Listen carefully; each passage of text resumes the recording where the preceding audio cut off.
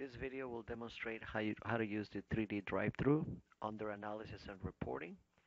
So first we're gonna select, we have a top view here, a 3D file with a project.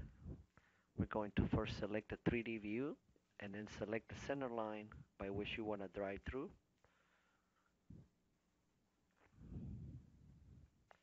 Once you select that, it will set up the isometric view.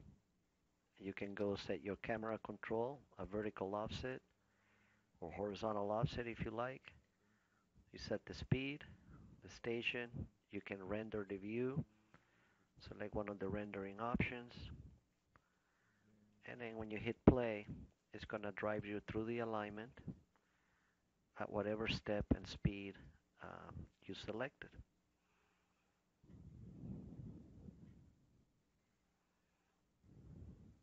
And you see the alignment as we go through the whole project.